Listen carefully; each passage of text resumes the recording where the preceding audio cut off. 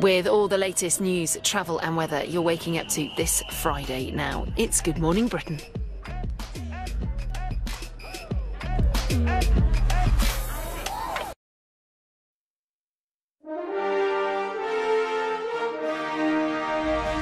Good morning, Britain. Flooding causes chaos and misery for many across parts of the country. Homes evacuated, trains cancelled and stranded drivers rescued as heavy rain wreaks havoc.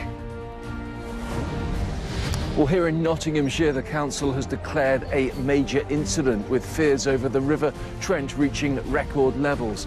The county itself's had nearly 2/3 of its monthly rainfall in just the first few days of January. And yes, that relentless rain has been widespread through large parts of England and Wales. The good news is the outlook turns drier, but it also turns colder. Plus, the Health Secretary has warned the 6-day walkout by junior doctors in England is having very serious consequences for patients and other NHS workers. Well, the doctor may not see you now. Patients today may well struggle to get an appointment as thousands of junior doctors working in local surgeries like this are on strike as well. Also on the programme, Queen Camilla gives a rare insight into King Charles's special talents.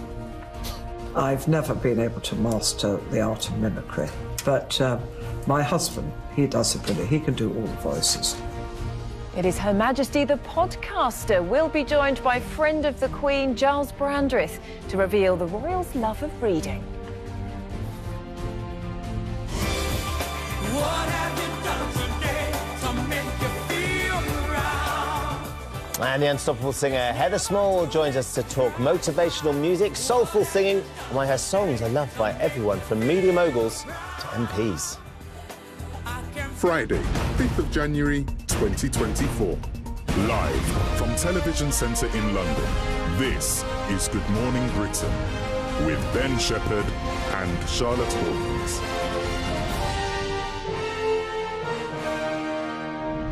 Hello there, a very good morning to you. Welcome to the programme this morning. It has just gone 6 o'clock. I am very much looking forward to speaking to Heather Small later and talking to her about how her songs are used, because they've been used in quite a lot of different ways, haven't they, over the years? Yeah. They're inspiring, motivational, inspirational songs. Oprah Winfrey used Proud. She did, didn't she? But it has also been used by politicians. They get hijacked quite significantly. Yeah.